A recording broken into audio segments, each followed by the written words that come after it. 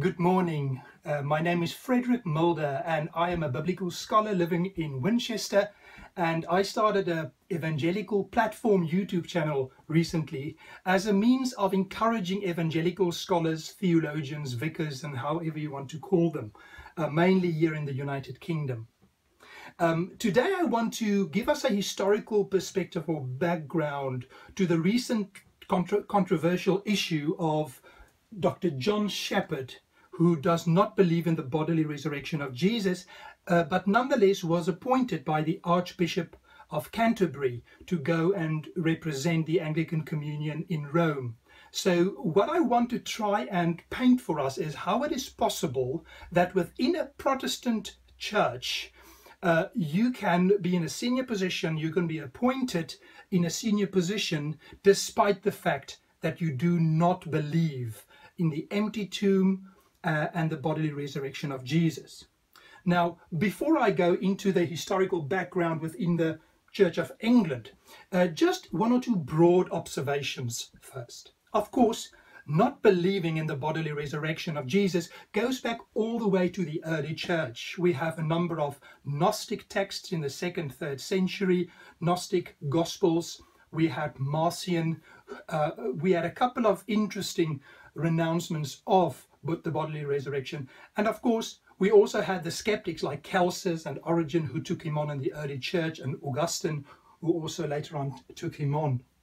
And then, of course, after the Enlightenment and the Protestant Reformation, we have a number of other examples as well of theologians, scholars who did not believe in the bodily resurrection of Jesus.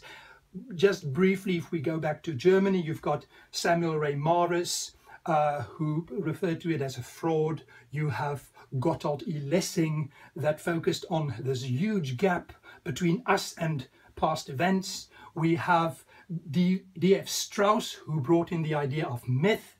And then after that, you had what we call higher criticism that moved into the Anglo-Saxon traditions, where we then had a couple of initial first waves of liberalism, which culminated in the figures that I would like to focus on here for the purpose of this YouTube. So I hope you're going to enjoy it. It is a controversial conversation, and if you've got any additional information or corrections, you are more than welcome to leave a comment on the YouTube channel so that we can have a fruitful, good dialogue about all these developments. So the first interesting development that I think that's relevant is Henson, 1912. He was ordained. He became, I think, the Canon of Durham Cathedral. And at the time, there was controversy surrounding his appointment because he wrote that there should be scope or room for vicars and bishops to doubt or disbelieve the bodily resurrection of Jesus. Nonetheless, he was appointed there as in a senior position. Then we have, in 1910, the ordination of William Temple, the famous William Temple, who became Archbishop of Canterbury during the Second World War. Interestingly about Temple was that he wrestled with the resurrection of Jesus, and apparently there was a bishop who refused to ordain him due to his skeptical and controversial views. Temple went to another bishop who was willing to ordain him, and then he became a very influential scholar. Later on, as I said, the Archbishop. And another little footnote that's interesting, Dr. Ed Lone from Australia recently published a monograph where letters, correspondence between him and other friends were published, in which he stated quite unequivocally that he believes the line between orthodoxy and liberalism should be taken away, if you may, and sort of embrace it as all as part of one large church.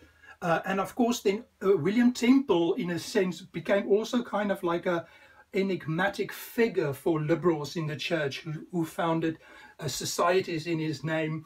You had one in Hong Kong in the early 1950s and a couple of others as well. And that was often used as a springboard and a foundation for critical engagement and scholarship.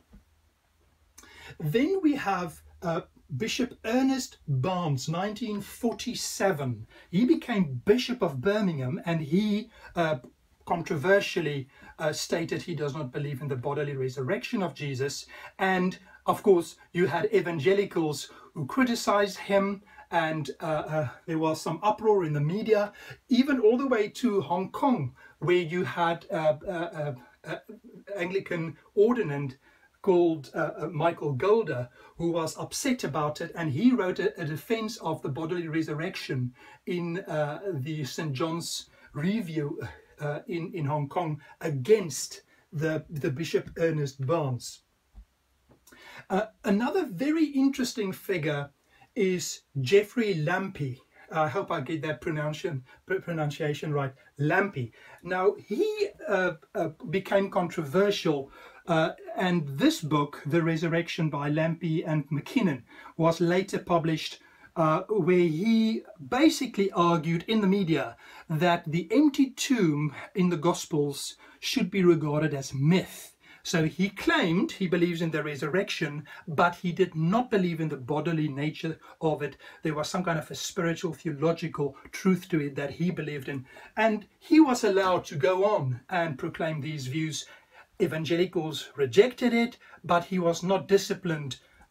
He also was the Canon of Ely Cathedral, with, one would imagine, oversight over ordinance and so on.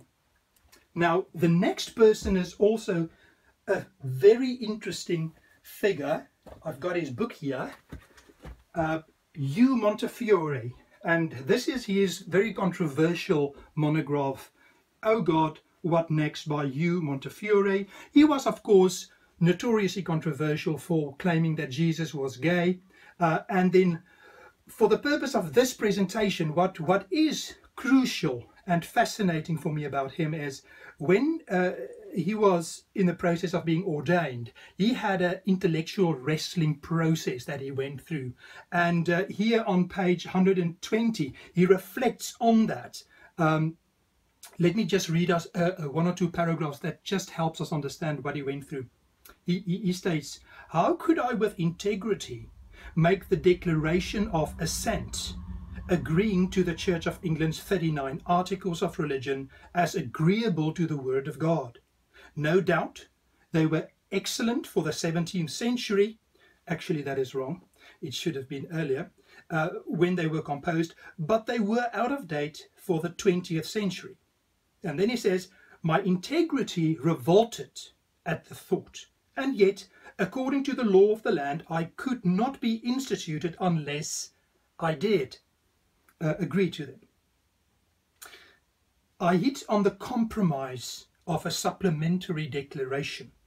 I did that which was prescribed by law, and then I went on to affirm that in making this declaration, I was not subscribing to each and every article, but affirming that they were agreeable to the Word of God at the time in which they were written. There is a certain cultural relativity about all doctrine." And then he goes on explaining how the bishop was a bit upset, but there was no disciplinary action taken against him. And then, surprisingly, the Archbishop Michael Ramsey contacted Hugh in light of this controversy and invited him to join the influential Doctrine Commission of the Anglican Church.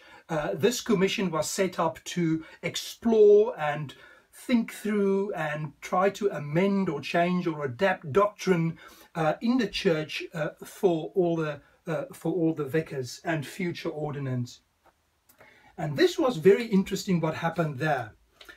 So he explains on page 121 the whole process and what happened, and I think it's crucial for the whole conversation to read just an extract from it. He says, "Since the commission comprised representatives of different shades of the Church of England, it seemed that we were in an impasse when we retired for the night after several meetings. But next morning, John Austin Baker, the chaplain of Corpus Christi College, Oxford, and later Canon of Westminster and the Bishop of Salisbury, pulled out of his hat a formulae on which we could all agree. This is embodied in the present Declaration of Assent, which consists of neither assent to each and every article, nor of a general assent to them all. We affirm our loyalty to our inheritance of faith, which includes the 39 Articles, the Book of Common Prayer, and the Ordinal, as our inspiration and guidance under God, and to the faith to which the historic formulae, quote, bear witness. Now that's crucial, bear witness. This gives a positive way of looking at the articles of religion without making them authoritative for us today. Now, why is this crucial? It is crucial because what they did, they were able to engineer, if you may, a hermeneutical new way of reading the 39 Articles and the promise that you as a vicar made, what you will be faithful to. And we're going to see now the implications of what that new change resulted in after Montefiore. Okay, so let's then move on. Now, after all of this happened, we had, of course, in 1977, the very famous and notorious The Myth of God Incarnate book that was published. And this was controversial for many reasons, primarily because we had some theologians that were on the Doctrine Commission, like Professor Wiles and Professor Nineham, who contributed to this book. And in their chapters, they would renounce the virgin birth, the two natures of Christ. And you had other Anglicans like Michael Golder and also Don Cupid, and of course not a Anglican vicar, but John Hick, who was a Presbyterian from Princeton, who basically also renounced the key doctrines that we find in the 39 Articles. So now, how was this whole debate fought in the media and so forth? Of course, as normal, you did have evangelicals like Michael Green and George Holloway and others who had petitions and had letters written to the editors of evangelical magazines. But what is quite crucial is that when it came to debating the issue at Synod, Professor Geoffrey Lampe had an ingenious idea of trying to make sure that all the contributors to the myth book were not going to be censured or disciplined. So what happened, he stood up during Synod and at some point said, but everybody should first read the book. And as we know, after that, there were not formal disciplinary action taken against any of these Anglican theologians. Now, crucial also at this point is one of the contributors to the Myth of God book was Michael Golder. Michael Golder was an ordained vicar, but he was at the extramural department of the University of Birmingham. And we know that Hugh Montefiore became Bishop of Birmingham shortly after Myth appeared in 1977. So in 1978, when he became Bishop, there was controversy because Golder was in the Diocese of Birmingham. So what happened, they wrote a joint letter to the newspaper, the church newspaper in Birmingham, where Montefiore basically argued that Golder should be able to remain a vicar in the Church of England. Now, it is crucial to keep in mind all the doctrines that Golder renounced in the Myth of God. I'm busy with a research project on that, but more or less, he renounces the virgin birth, the atonement, the divinity of Christ, the bodily resurrection. He explains as psychological encounters. Despite all of that, Montefiore believed that he should still remain a vicar. How was it possible for him to say that?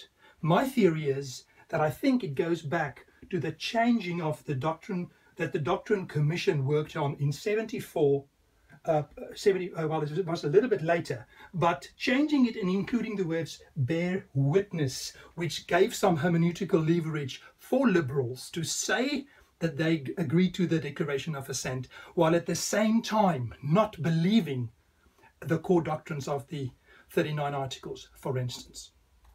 All right, so the next person after all these controversies here was obviously the Bishop of Durham, David Jenkins, and I've got a whole pile of his books here that I can show you.